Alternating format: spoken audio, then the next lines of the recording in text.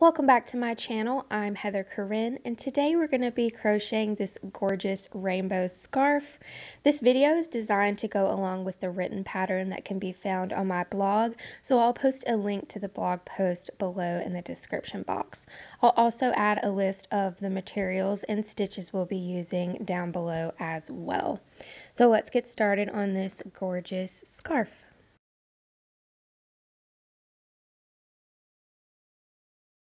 We're going to begin with red yarn and we're going to create a slip knot for our hook. I'm going to be chaining 13 chain stitches because I'm only doing a small swatch of this pattern to give you the instructions, but you're going to chain 201 chain stitches.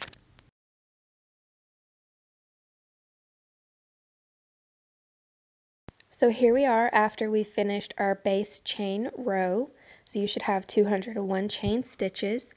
You're going to half double crochet into the second chain from your hook. And then half double crochet in each stitch all the way down. So you should have 200 half double crochet stitches on row 1. And I'm going to have 12 here.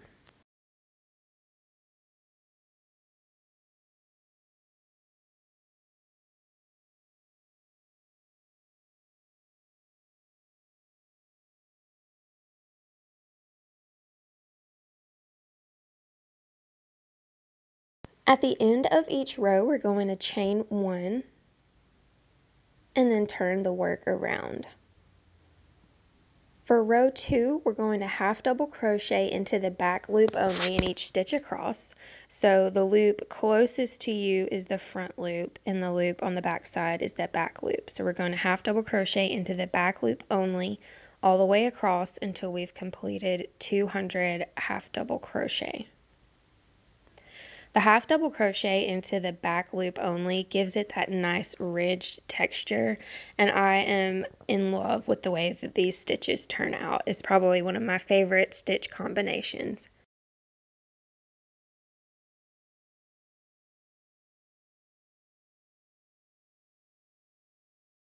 So on the last stitch of row 2, we're going to be switching colors. So you're going to yarn over, insert the hook into that last back loop, and you'll have 3 loops on your hook. And we're going to pull through those last 3 loops with our next color, which is going to be orange. We'll pull tight down on both of those loose ends, and orange will become our working yarn. We'll chain 1 and turn the work around to continue working with orange. So rows 3 and 4, we're going to half double crochet in the back loop only with orange yarn until we've completed 200 half double crochet in each row.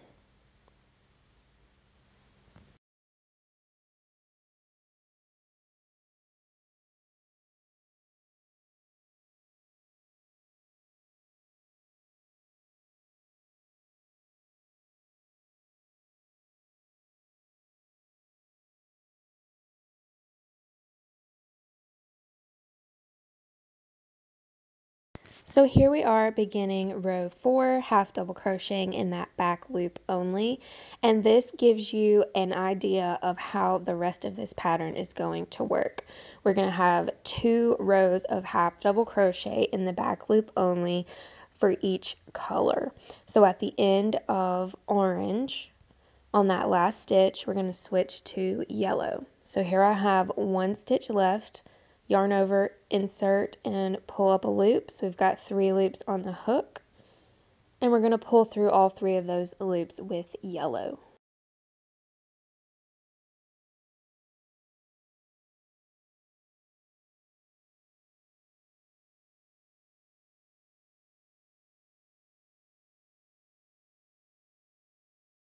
We're going to pull tight on both of those loose ends, and yellow becomes our working yarn. So we're going to chain 1 and turn. At the end of each color change, you can go ahead and tie off so that you're not carrying a whole bunch of tails. So I'm going to go ahead and tie off with red and orange. I'm going to trim a long enough tail that we can use it to create the seam at the end of this project, or a long enough tail to weave in if you're not going to make an infinity scarf. And I'm just going to tie the tails together so that nothing comes unraveled.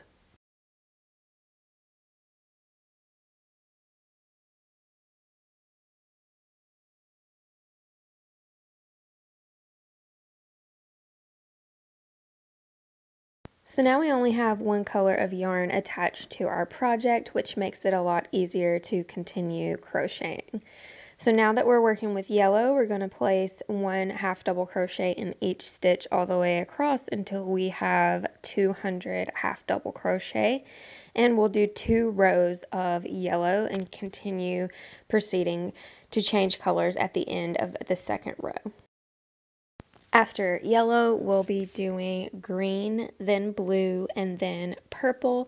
And I'll catch you back after we've completed 2 rows each of each color and show you how we're going to seam up this project.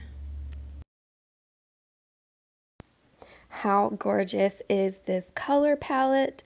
Here we are at the end of our last row, which is row 12. We're going to chain 1 after that last half double crochet. So here's our last stitch of row 12, chain 1, and we're going to tie off with a long enough tail as we have been prior, and we'll pull through that chain 1 stitch to secure. I just love the ridges that this back loop half double crochet makes. It gives this pattern such a gorgeous texture.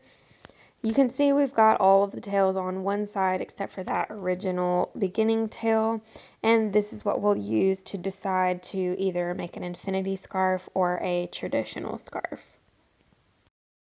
If you want a traditional scarf that's not attached into a circle, you can go ahead and weave in all of these loose ends, and that will be the end of our project. I prefer infinity scarves, so I'm going to show you how to attach the tail end to the other end using all of these rainbow tails. So you're going to line up your scarf into a circle, making sure that it's not twisted. And you can choose which side you want to be the front or the back side of the seam. It doesn't really matter which you choose. And we'll get our tapestry needle and begin stitching up the ends. So we're going to line these up perfectly together.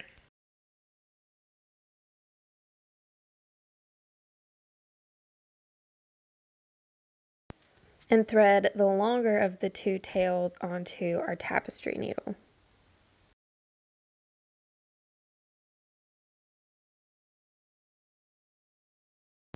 I'm going to be using mostly a whip stitch to attach these together.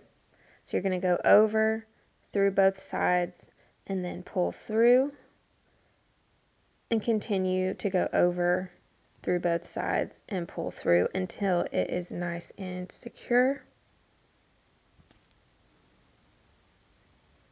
You could also do just a straight back and forth stitch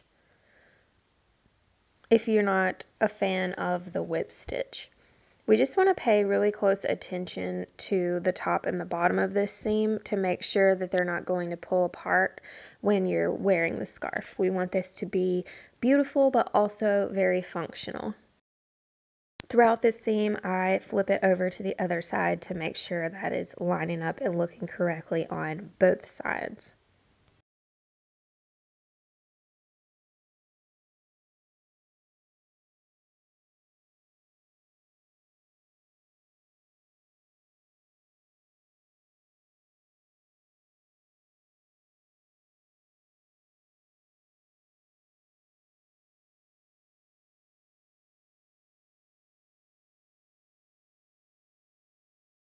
So our red is looking nice and attached on both sides. So now we're going to weave that loose end in. So we're going to run the tail through a handful of stitches in one direction, maybe 4 or 5.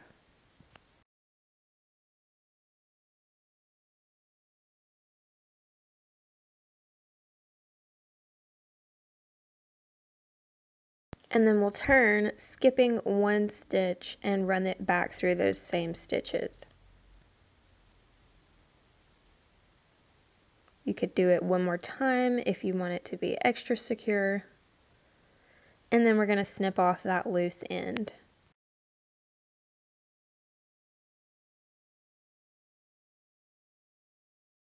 And then I'm just going to weave in the second red tail from the beginning of the project.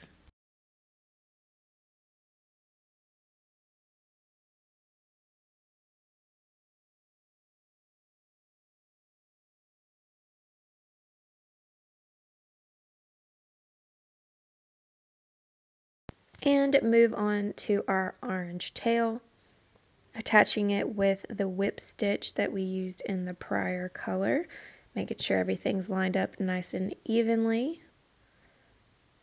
Going over through both sides, pull it tight.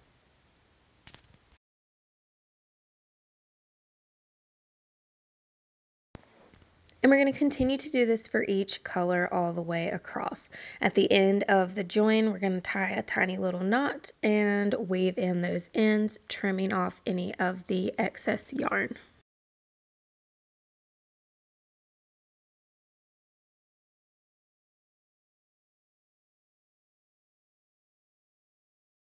Here we are with our completed seam. It's looking nice and seamless. The back side of the seam should look something like this. You can't really tell where the seam was, and I like to put the seam against the back of my neck before I twist and wrap around the rest of the infinity scarf. I hope you enjoyed creating with me today. I love how this project turned out.